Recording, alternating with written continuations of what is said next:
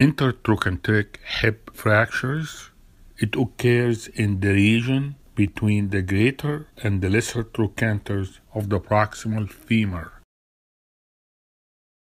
It is approximately 50% of all proximal femur fractures. The neck is about 40%. There are important trabecular patterns at the proximal femur, and it occurs according to the Wolff law, response of the bone to stress. There is a primary tensile trabeculae, and there is a primary compression trabeculae.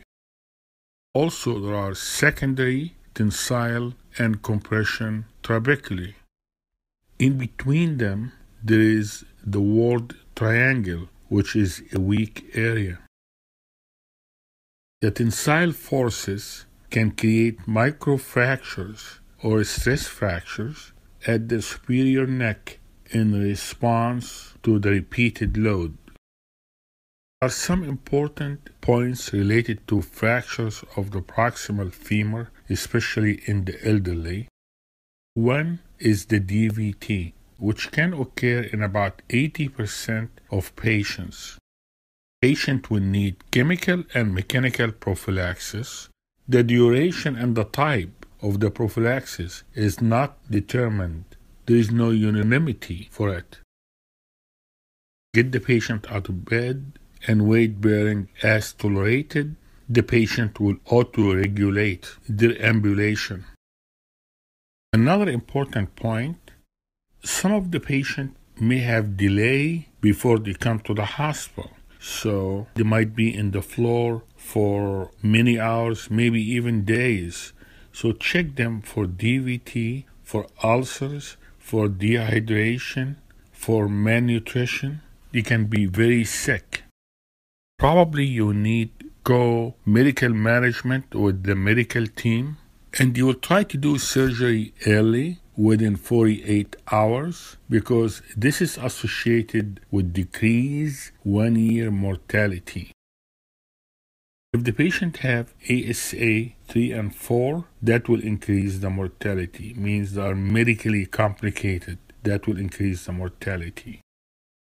The whole concept of treatment of hip fractures is you want to control the impaction and collapse of the fracture, and you want to restore the alignment.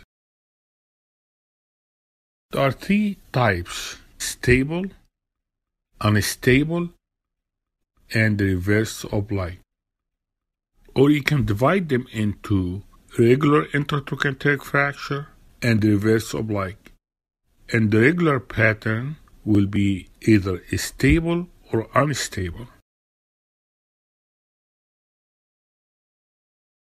Occasionally, the intertrochanteric fracture extends into the subtrochanteric area, and that is usually considered subtrochanteric fracture.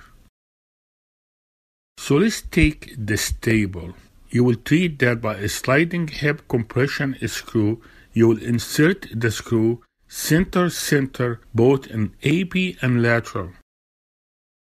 In the elderly patient with severe osteoporosis, it's preferred to put the screw inferiorly and posteriorly, definitely not anteriorly and superiorly.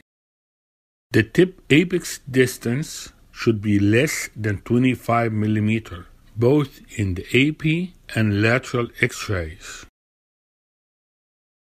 When the tip apex distance was greater than 25 mm, it led to fixation failure. You can see how we measure that. In stable fractures, 2-hole may be better than 4-hole plate. This compression hip screw should not be used in reverse oblique fractures. Always look for the integrity of the lateral femoral cortex. How about the unstable fracture? That is based on loss of the integrity of the posteromedial cortex, which acts as a buttress against fracture collapse. In this case, the ability of the fracture to resist compressive loads is gone, is not there. So the fracture could collapse into varus and retroversion. In this case, we prefer to use a rod. It will avoid fracture collapse and medial displacement of the fracture. It is a percutaneous technique. Complication of the rod can be fracture at the tip in short rods or perforation of the anterior cortex in long rods due to mismatch between the bow of the femur and the bow of the rod. Also, a screw cut out. How about a sliding compression hip screw and side plate for this type? It's an easy, but it may cause medial displacement of the shaft. If you're going to use it, you got to use it with caution. How about the reverse oblique fracture? It's an unstable fracture pattern. The lateral cortex is not intact. You cannot control the compression with a sliding hip screw. Because of the fracture lateral cortex, it will not support that. Therefore, the fracture will slide. Some people consider it a subtrochanteric fracture, so you can use a rod, blade plate, dynamic condylar screw, or proximal femoral locking plate. Do not use a sliding hip screw. It can lead to major displacement, non-union, and hardware failure. Fracture through the lateral cortex is a predictor for reoperation if you use the compression hip screw. Lesser trochanter fracture, isolated. If it is avulsion in adolescence, it's probably due to avulsion of the iliopsoas. However, in an old person, rule out pathological metastatic fracture. So what are the complications of intertrochanteric hip fracture?